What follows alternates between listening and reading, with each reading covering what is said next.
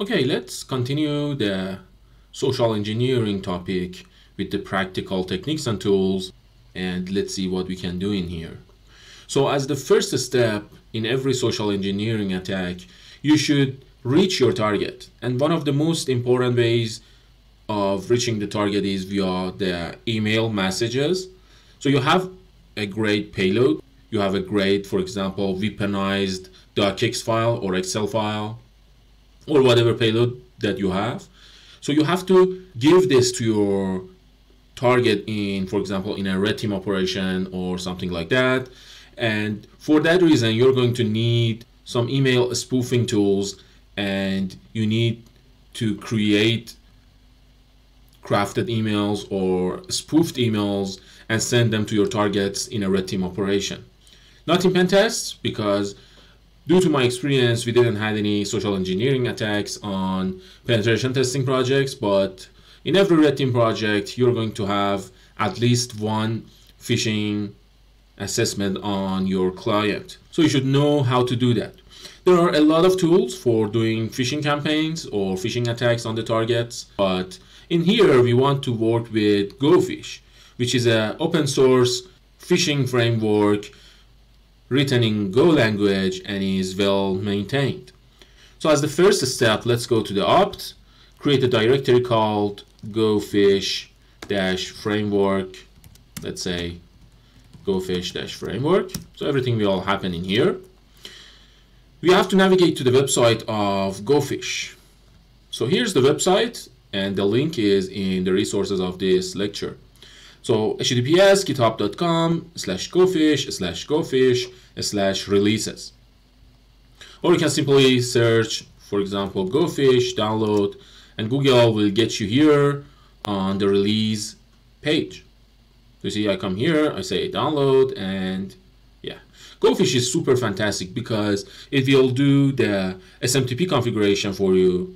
It will do the website landing page configuration for you. It will check whether or not the target opened the email, and also at the same time it can have various templates to use on various targets. For example, you can create a banking template, and by template I mean landing website template and also email template. So when we run it and we send some emails, phishing emails in here, you're going to see and understand exactly what I'm talking about.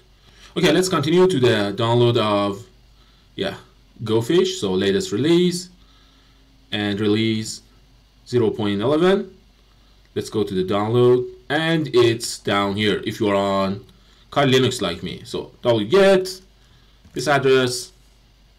So it will take some time, and I've already downloaded for the purpose of saving time, but you pause the video and come back after you have downloaded this file. So sudo cp, we don't need sudo, I don't think so, but yeah, it depends on the permissions of opt.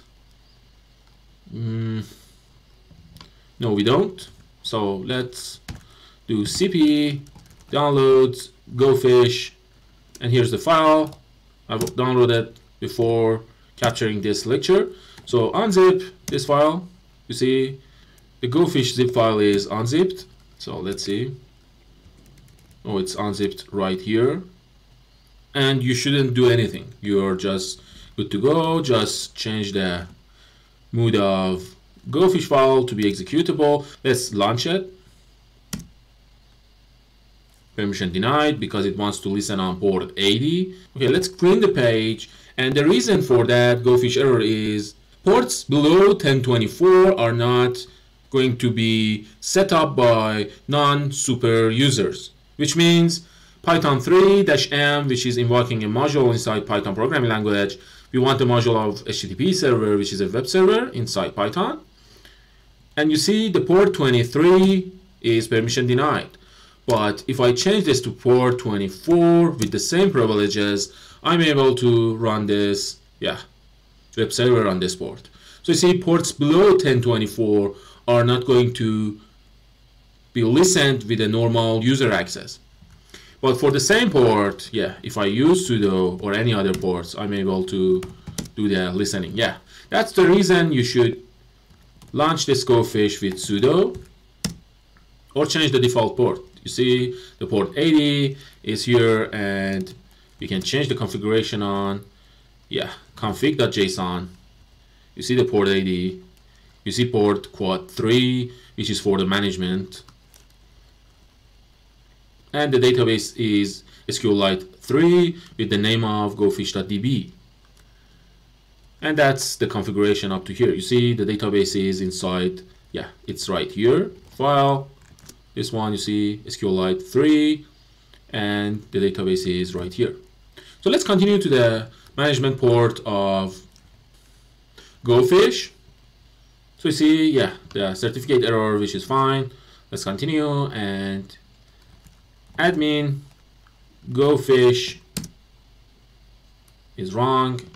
So if you have any problems with the Gophish login, so you see default Gophish password.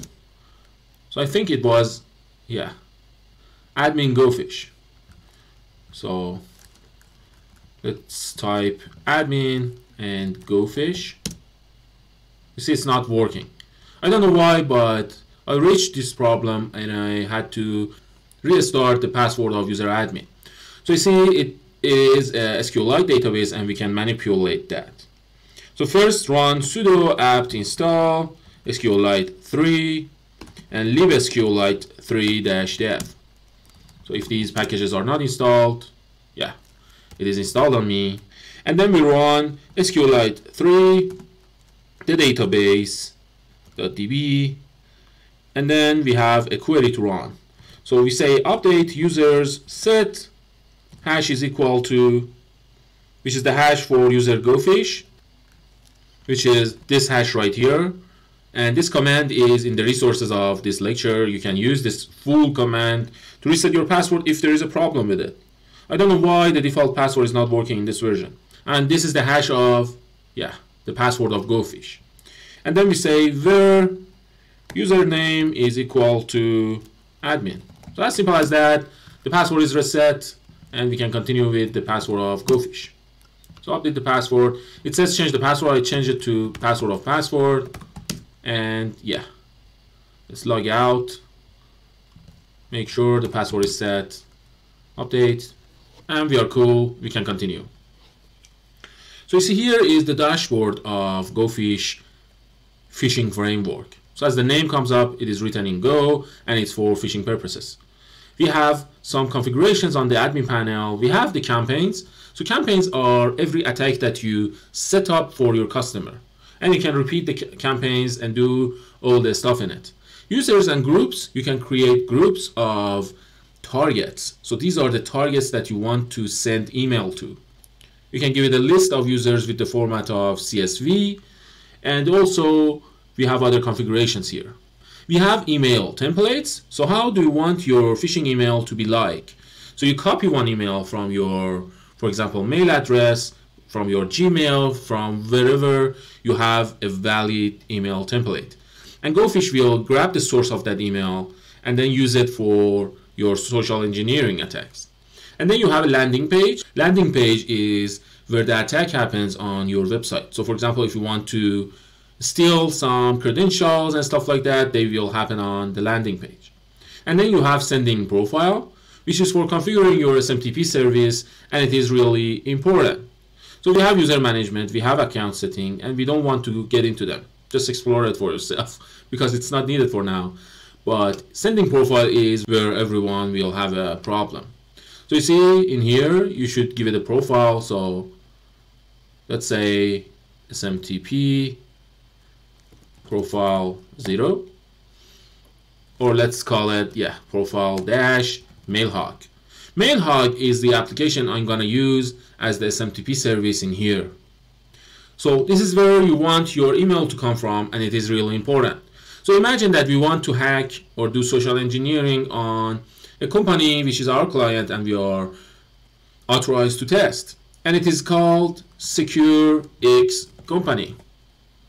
So this is the domain they have, SecureX Company. I hope it's not real. So let's ping this address to see, it doesn't exist.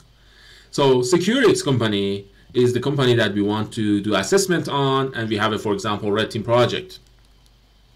and I say security-team @securexcompany.com. So this is the email address I want to spoof and send mails from. And we have the host. So for the host part, you have two choices. So you either set up your own SMTP service, which is on your VPS or on your local host, wherever it is. It should have some configurations which are really important for making your emails or sent mails not land on the spam folder or on the junk folder. So you can use your local configurations on the SMTP service, for example, with a service called postfix. So with the postfix, you can configure your SMTP service and do all the configurations that are needed for making an email not going to the spam. But in here, I want to introduce to you some easy peasy ways. The first one is Mailgun. Mailgun, if you're willing to pay, will give you SMTP access with a lot of features. So you see, Mailgun is something that you should go for. It has a free service. Sign up here with the information of yourself, and then you get, I think, a free trial for, you see, get 500 free emails on us for 3 months.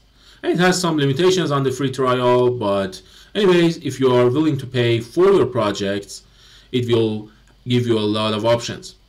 Also, at the same time, there's another solution. You can go to the Namecheap and buy a domain here. So you see namecheap.com.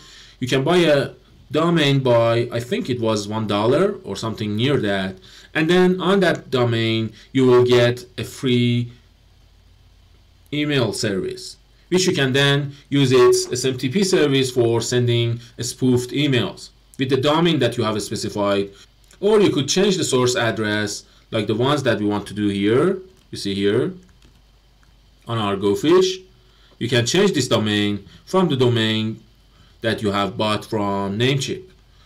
But anyways, this topic is really complicated because, for example, you might send a spoofed email to, for example, the Google Mail, which is called Gmail, and Gmail will recognize it as a valid email. But at the same time, for example, Microsoft Outlook will flag it as a spam. So it really depends on your target and your target company and what email configurations they use in their service. But anyways, let's have the basics. Let's know what to do, and we will struggle with the details in our projects. So you see security-team @securexcompany.com is the from address. And in here, we could use the remote or let's say online services that I told you. Or at the same time, we can configure our local services. For the purpose of this course and also this lecture, I'm going to use MailHawk. So if you come to the MailHawk Docker Hub or hub.docker, you see Web and API based SMTP testing.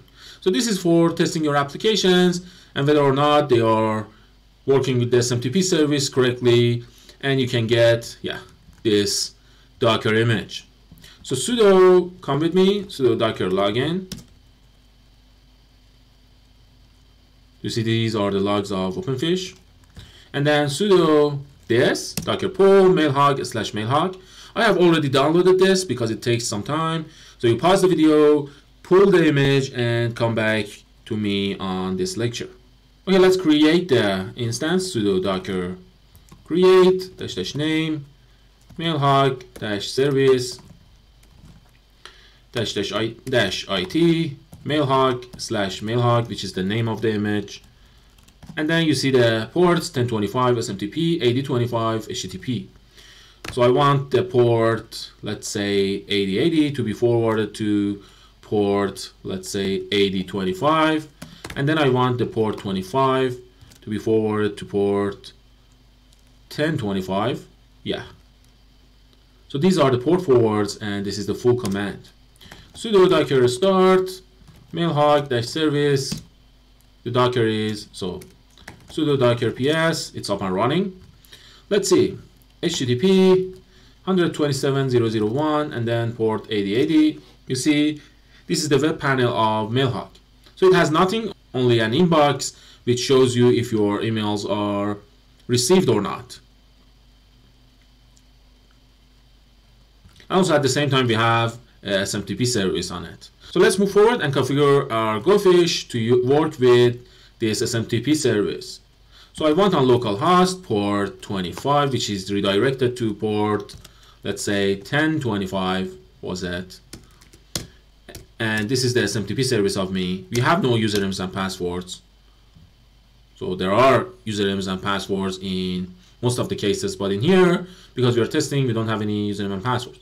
It has a great function here which tests for the email.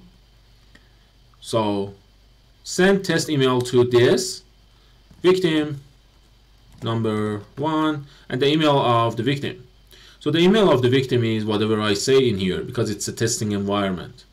So imagine that the email is michael-p@securexcompany.com. So we have a typo here. And the position is he is the CEO. So we are sending the social engineering to the CEO. Email sent, and which means the configuration is fine. So regardless of the SMTP service, whether it is public or private on your local system or on your local environment, whenever you see email sent, it means everything is fine. So for example, if this localhost be with double T and we test here, you see there is going to be problem. And you see maximum attempts exceeded, and we have a problem here. So this test is real and it is reliable. So let's change this back, save the profile, and let's see what the email is. So you see we have an email from security-team @securexcompany, and it is to victim number 1, michael-p @securexcompany.com. And we have the subject of default email from Gophish, and we have the rest of the text, which is sent by Gophish automatically. So we will delete this email and we are good to go.